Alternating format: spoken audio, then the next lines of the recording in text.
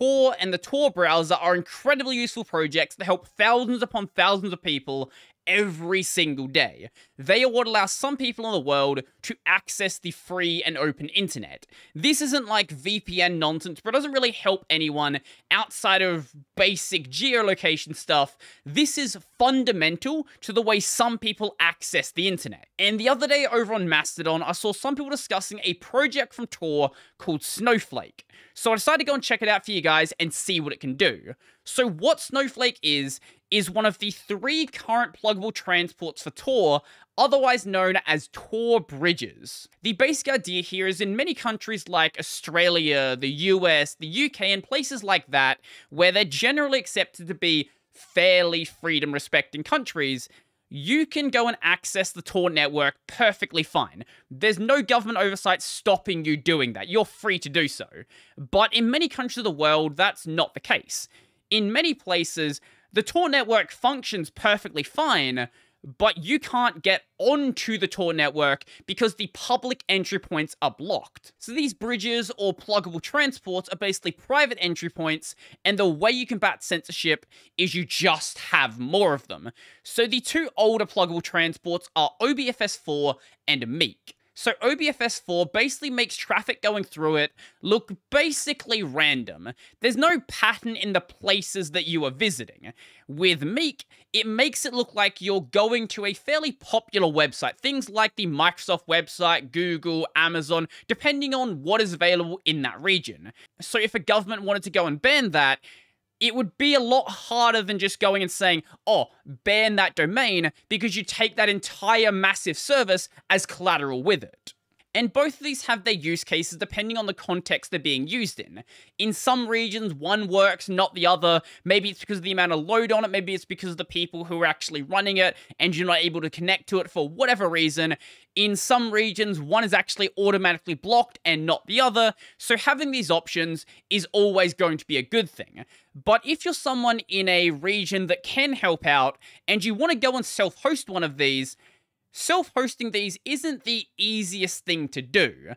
If you know how to at least set up something like Nginx, sure, you can make your way through the steps, but if you're not a super tech-savvy person but you still want to help out, there's not really any way to do it with those solutions. That's where Snowflake comes in, because it's so easy that literally anyone can do it. So if you want to run a Snowflake, there are currently 3 ways to do so. Firstly, you can go and download the extension. That's what I'm using right now. This is available for both Chromium and also Firefox. A link to it is available over on their website, and I'll leave it linked in the description down below. The other option is there's actually a web page you can open as well. So while you have this web page open, if you have the Snowflake turned on, then you will be running your Snowflake instance. So make sure you keep this page open the entire time you want to run it. But if you're a more tech-savvy person and you don't want it to exist in your browser, there is a standalone Snowflake you can run as well.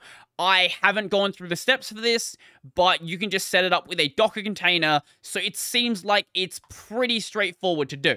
But even so, it is still a little bit more complicated than just running an add-on. Before you download the extension and help out, you probably want to know how it works and what it's actually doing. So you probably know that WebRTC is the basis for much of the real-time communication we do on the web.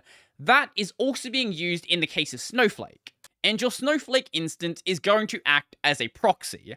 Now, if someone wants to go and use Snowflake, what they need to do is tell their Tor browser, use Snowflake as my bridge. But then they have a problem. They need to find out where the snowflakes are located. So this is done through a service called a broker. This is a service running on a third-party server, hiding itself using the same technology that Meek does, called domain fronting, to make it seem like it's coming from some other service, so blocking it isn't really that easy. So this service knows where the snowflakes are located and will distribute them to the clients trying to connect to the network. So once a client has received their snowflake, then they will attempt to establish a peer-to-peer connection with it through WebRTC. Now, there may come a time where, due to the connections being made to that snowflake, it gets discovered that that's what it is. It is a Tor relay, and if that country doesn't like Tor relays, they're probably going to go and block it. When that happens, the broker is going to find the user a new snowflake, and they can go about their day. This is why it's important to have many of these snowflakes to make it so even if 100 or 1,000 of them are blocked, there are so many more that blocking all of them becomes basically impossible.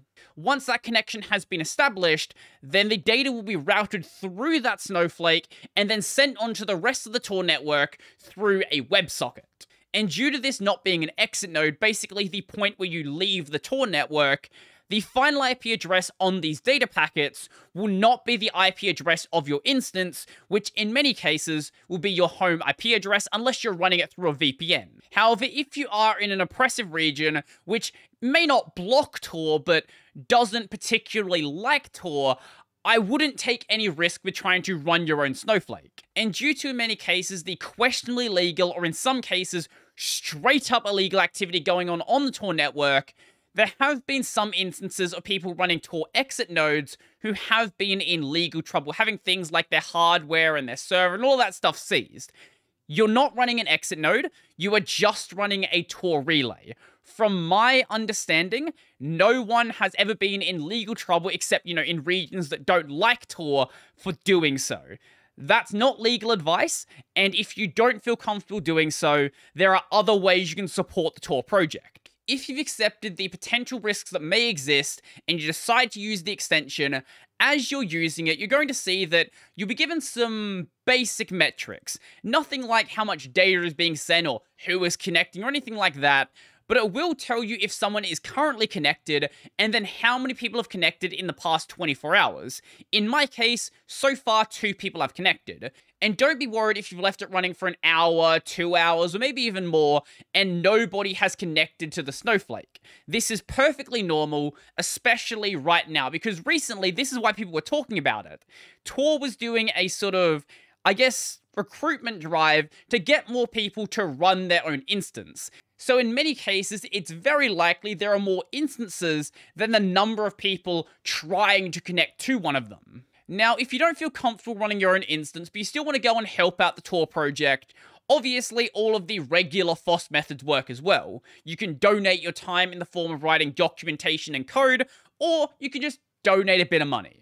And if you're interested in a full technical explanation of how Snowflake functions, I will leave a link to the technical overview along with a thesis explaining how that works. And that's going to be it for me, so let me know your thoughts in the comment section down below.